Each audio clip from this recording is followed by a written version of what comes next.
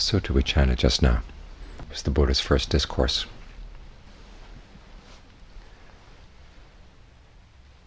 It's called Setting the Wheel of Dharma in Motion.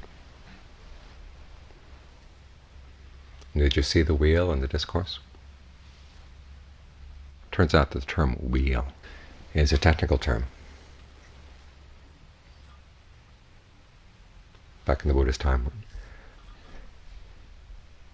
in philosophical texts or in legal texts, when they were going over various permutations, say they put two variables against each other and then go through all the permutations of those variables. That was called a wheel.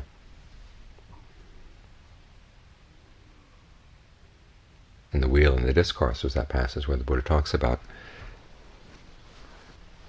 the realization, okay, this is suffering, this noble truth of suffering is to be comprehended, and then realizing that he had comprehended that noble truth of suffering. And so on down with the cause of suffering, the cessation of suffering, and the path to the cessation. You got four noble truths, and there were three levels of knowledge with regard to each truth. First, knowing the truth. Second, knowing the duty appropriate to that truth. And then finally, knowing that he had totally completed the duty.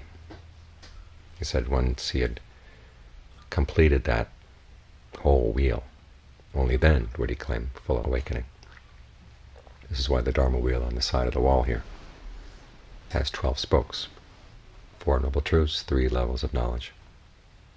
4 times 3 is 12.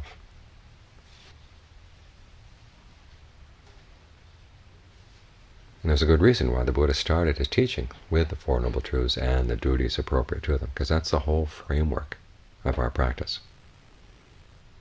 That may sound abstract. You may wonder, why are there 4 noble truths? Why aren't there 5 or 6 or 3?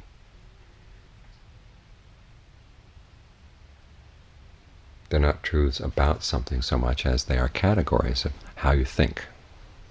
When something happens in your life, you want to think in these terms, if you want to put an end to suffering. And the reason there are 4 of them is because it comes down to 2 other variables. On the one hand, there's suffering and lack of suffering, and then there's cause and effect. The things you do that lead to suffering, then the things you can do that lead away from suffering. That's the basic framework. That's why there are 4 truths.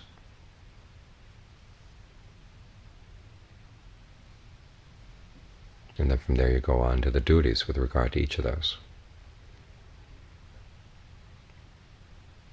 Suffering is something you want to comprehend. For most part, we don't like to comprehend it. We want to run away from it. We want to snuff it out. We don't want to take the time to really look at it, to understand it. And because we don't understand it, we don't see its cause. And when we don't see the cause, there's no way you're going to be able to abandon the cause. So your first duty there is to try to understand when there's suffering in the mind. And it can be anything from really heavy suffering to just simple stress. What is it? How does it come? How does it go? When you see it come, when you see it go, what else comes and goes along with it? That's when you begin to catch sight of the cause. And again, the cause is not something outside. It's something that's going on inside in the mind, craving. And specifically 3 types of craving. One is craving for sensual desire. Now, notice it's not so much sensual objects as we like sensual desire. We really like the rush that comes with desiring something. And then there's the desire to be something, to give rise to something, and then there's the desire to destroy things that are there.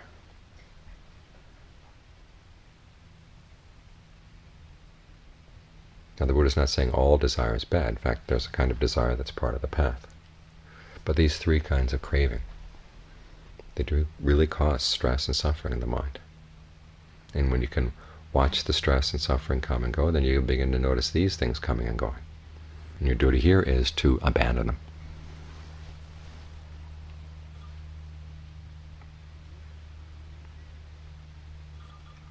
Now the best way to see these things is to develop the path. That's the 4th truth. He puts it after the 3rd truth. The 3rd truth the cessation of suffering is to remind you that it is possible to put an end to suffering. And what we're trying to do here is to realize that truth. But to do that, you have to work on the path. And that's the duty with regard to the path elements, is to develop them. When concentration hits the mind, sometimes it seems to come without your knowing how it came. But you want to try to develop it. Now, to do that, you have to understand that too. You have to watch that come and go. But not just passively. When it comes, you want to understand why it's coming so that you can foster those causes again. Make it something you can master, something you can rely on more and more consistently.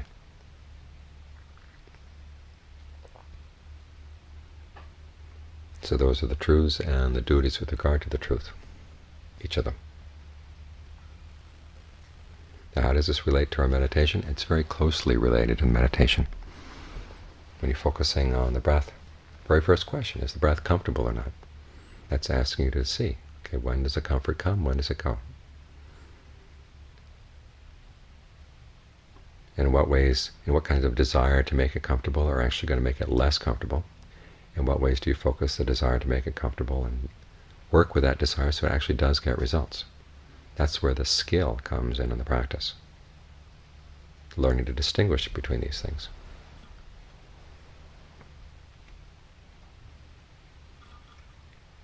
Right at the very start, just in simple areas of the breath. And then that same principle carries you through all the way. In fact, the principle starts even before you sit down and meditate. The Buddha once said that wisdom starts with the question, what when I do it will lead to my long-term harm and suffering? What when I do it will lead to my long-term welfare and happiness? That's getting you to think in terms of the Four Noble Truths right there. Noticing that what you do is going to be a cause, and it can lead either to harm and suffering or to welfare and happiness. That's got the framework of the Four Noble Truths right there. And the focus, again, is on what you're doing and the results that you're getting.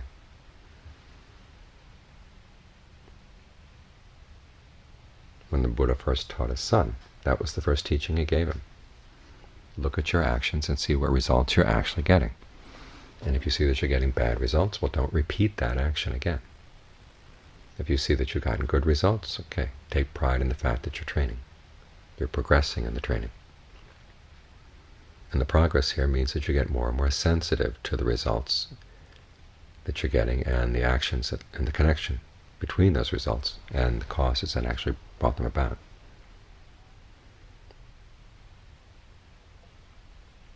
So what starts out sounding like a really basic principle that you teach a child is getting you already on the right path. You just want to carry it through consistently. Say when the mind attains a state of concentration, the first thing you realize, okay, what is concentration? Where does it fit on this map? Well, it fits in under the path. It's something to be developed. So you try to maintain it. Try to maintain that focus as consistently as you can, that sense of ease and comfort as consistently as you can. And to maintain it, you have to enjoy it. This is where the desire comes in. You have to want to do it. You have to enjoy it. So the Buddha says, indulge in it. When the breath is really comfortable, don't be afraid of liking it. Don't be afraid of getting attached to nice states of mind, because they're your path.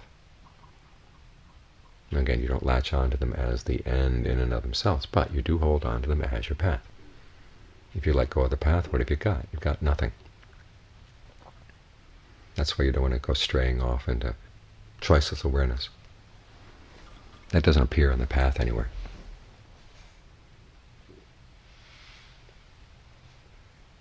Because all these things you're doing, you are making choices.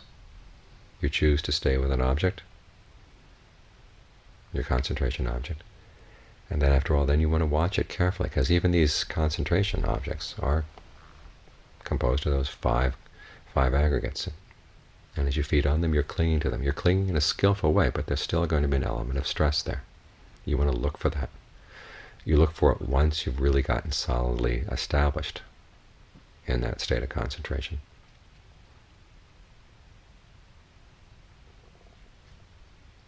You see, okay, where is the element of stress here? And the only way you're going to see it is seeing it coming and going. And it's going to flicker. even in the steadiness of the concentration. Concentration is not totally steady. It's got its ups and downs, even though they may be very subtle. But once you see them, then you notice, okay, there must be something I'm doing that's different when there's stress and when there's not. So you look for that. When you see what you're doing, then you can drop it. That's, again, you're learning to look at things in terms of the map of the Four Noble Truths. They're categories for looking at things. That's the extent of the interpretation you want to put on your experience. You don't want to go beyond that, thinking in metaphysical terms. Is this emptiness? Is this whatever? The only metaphysical issue the Buddha addressed is this issue of the reality of action. Action is a truth. The results are truths. The connection between them is a truth. So what you're doing is learning how to take that principle and apply it to this big question. Why is there suffering? Is there any way you can put it into it? That's all the interpretation you want to apply to things. When you go beyond that, you're spinning off into more and more fabrication, more and more views, clinging, more suffering. So even though there may be an element of stress in the path, you're trying to keep it at a minimum by looking at things in these terms. Once you figure out what you've got, is this stress, is this the path, is this the cause of stress, then you know what to do with it. The Buddha's teaching is all very pragmatic. Four Noble Truths are not just some sort of philosophical structure, they're a training. They give you the framework for looking at things and judging, is this working or not? So you want to apply it to every level of the path. From the very beginning, the whole question of, is it good to be generous or is it not? Is it good to be virtuous or is it not? Generosity and virtue are part of the path. You want to develop them. And as you develop them, you begin to see, okay, suffering falls away. The suffering of being stingy, of having a narrow mind, of not being true to your principles. And you see the results of your actions more and more clearly, that when you change the pattern of your actions, there's going to be a change in your life. And you apply that same principle to your meditation practice. And it'll carry you all the way through.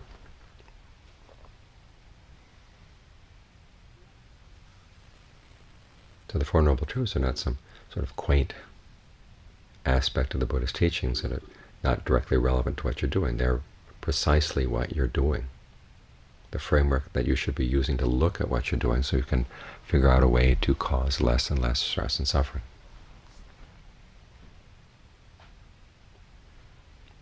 That's why the Buddha started his teaching with these truths. This is a training, and these are the principles of the training. You apply this in every area. As Sariputta said one time, that the Four Noble Truths encompass the entire Dhamma. And they encompass the training. They are a very practical, pragmatic teaching. So take that pragmatic approach. When something comes up in your meditation, the question is, what can you do with this? What's this good for? Is this stress, or is this the cause? Or is this the path? And then you apply that task appropriate to that category.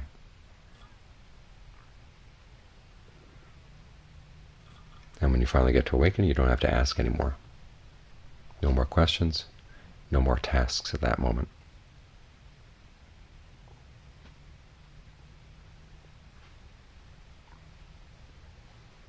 That's when the truths have done what they're supposed to do, because you've used them in the way they're supposed to be used. So remember, the question always is, when something comes in your meditation, okay, what's this good for? How does this fit into that framework?